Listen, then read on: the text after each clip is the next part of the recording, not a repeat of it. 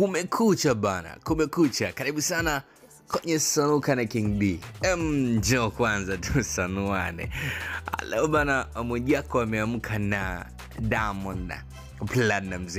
Moko mchana kuhusiana na show ile ambayo ameifanya Diamond Portugal. Na kiukweli Mwijaku hatukutegemea kama angeweza kuendelea kumchana Diamond kama ambavyo amefanya sasa hivi.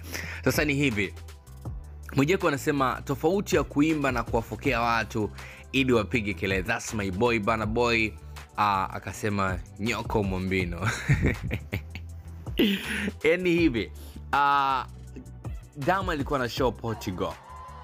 Na akaenda Portugal na akapiga bonge la show.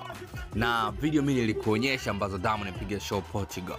Sasa leo Mwijaku ameweza kupost show ya Burnaboy na akaweza kumwandikia ujumbe huu mwambino. Mwambino ni Diamond Platnumz na akasema tofauti ya kuimba na kuwafokea watu ili wapige kelele. That's my boy Burnaboy. Sasa kwa mara ya kwanza tena ameweza kurudi Mwijaku na kuweza kumsema Diamond. Aisha kumsema by the way Diamond kipindi ameenda kwenye show anashindana na Burnaboy. Burnaboy alishinda tuzo na Mwijaku alisema Diamond akija kushinda hiyo tuzo yani mimi nitachafua hali ya hewa kiukweli na nitajisaidia mafungu kutoka Kinondoni mpaka Mwenge nafikiri. Na leo amerudia tena maneno haya na kusema kwamba tofauti ya kuimba na kuwafokea watu wameamua kwa upande wa Burnaboy na sio Mtanzania mwenzake. Na akasema mwambieni mwambino mpumbavu kabisa. Editing zake tunazijua. Show ni hii hapa. Walioimba mchana wote ni watoto. Msisahau vile tunafanyaga. Walioimba mchana wote ni watoto. Sasa Diamond alifanya show yake ilikuwa saa 1 na dakika 25 mpaka saa 2 na dakika 25. So hichi anachosema Mwijaku wewe utakiwaza mara mbili kwa sababu mimi pia nilikusanua kuhusiana na show ya Diamond nikakusogezea vipande vyote vya show. I hope ni mmoja kati ya watu ambao uliona. Lakini Burnaboy alipanda kwenye jukwaa saa 6 kamili na jukwaa lile la Portugal show ile huwa inafungwa saa 7. Umeelewa? Kwa Burnaboy alipanda saa 6 usiku mpaka saa 7 na ndio alikuwa msanii wa mwisho kuperform.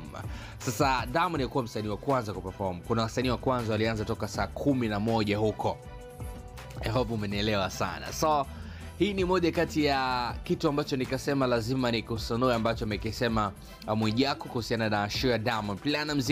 Kuna watu wamecomment vingi sana. Kabla sijafika kwenye comment nataka utazame show ya Diamond Platnumz. Hivyo ndivyo ambavyo wamefanya. Sasa nataka kuniambia nani tumwamini hapa.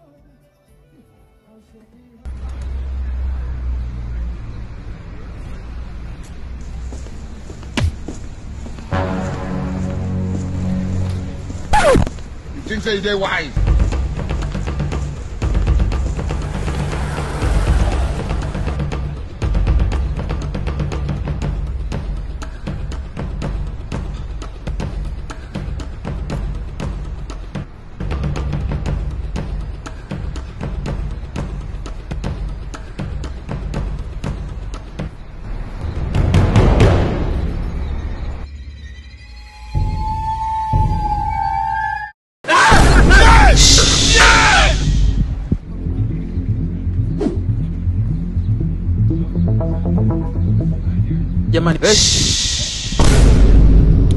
John is coming.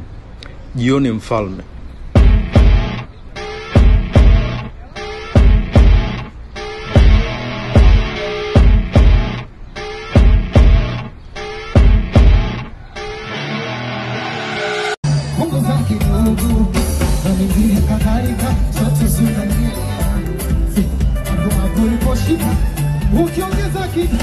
Everybody, you're my number one. You're my number one. You're my number one. You're my number one. You're my number one. I'll show me how they do.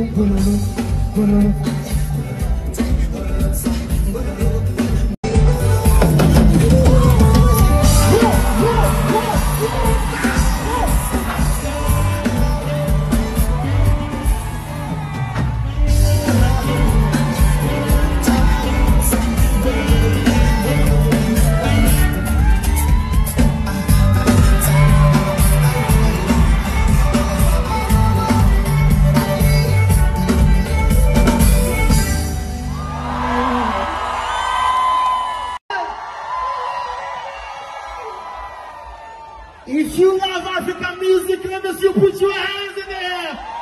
Yes. I take you to the left, to the right, to the left, to the right, on the left, and right, left, fast enough.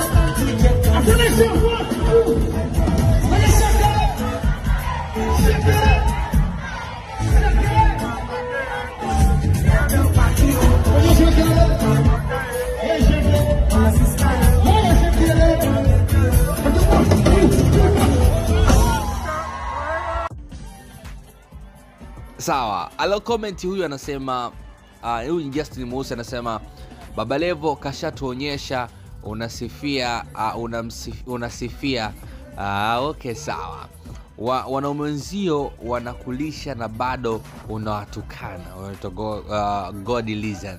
Who this is pesa akasema tulishakubaliana kuwa wewe hamnazo. Sawa, Tibalisha akasema kumbe wale wa mchana walikuwa ni wa utangulizi. Wakacheka sana. Esther Kisando akasema tatizo Sadala hawezi kuimba live. Sawa. Doni Taile akasema ila kweli afu jamaa hatumii hata nguvu, lakini jamaa wa Tandale hadi cheni kidogo zikatike. Sawa, huyo Kafaza akasema Mwijaku Mumbino uwanja ulijazwa na wasanii wengine lakini sio yeye.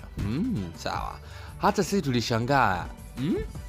Tunaona mtu anarukaruka, utafikiri anagombana na stage. Kweli, ila tukumbuke sio lazima kufoka, kuimba sio vita jamani. Mwambino, tatizo nini? Hujazingua sana lao ni kicheko. Safi, huyu akasema hivi, nilikuwa nasubiri posti yako kisha